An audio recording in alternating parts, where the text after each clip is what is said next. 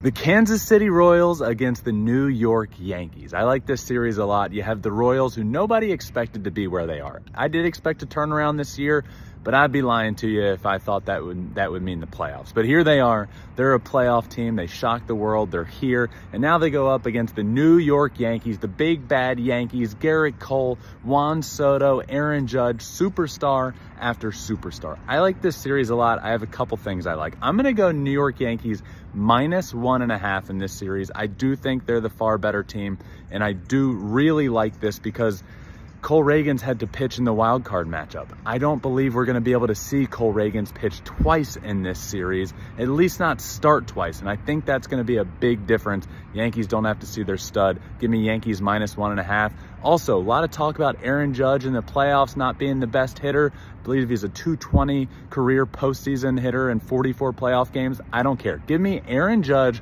2+ home runs in this ALDS series against the Kansas City Royals.